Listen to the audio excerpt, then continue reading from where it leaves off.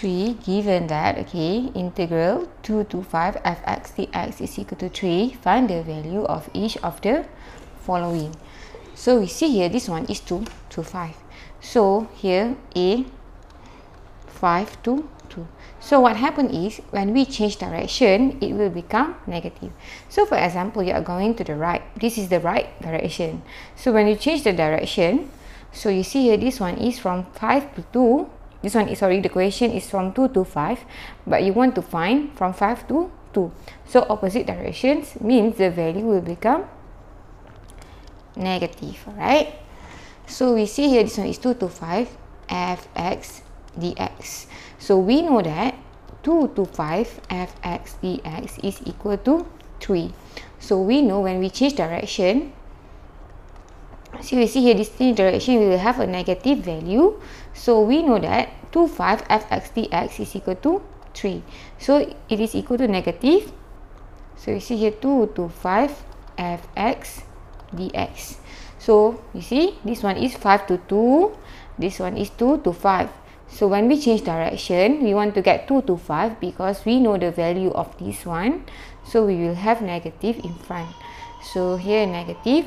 So this one is 3, so we will get negative 3. Okay.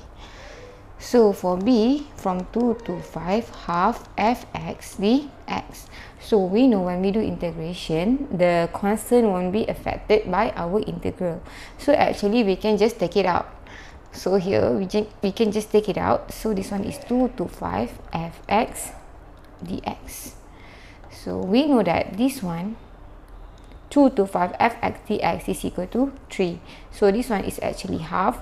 So we can substitute the value since we know that it is equal to 3. So here we will get 3 over 2. So C, 2 to 5 3 fx minus 2 dx.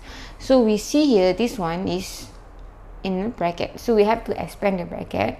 So we can open the bracket by 2 5 3 fx minus 2 dx, right? So we see here, this one is for this both, right? So we can also separate by 2 5 3 fx minus this one 2 5 2 dx. So can you see? So here 3, the constant won't be affected. We can actually take it in front. So 2 5 fx. So sorry, this one is dx.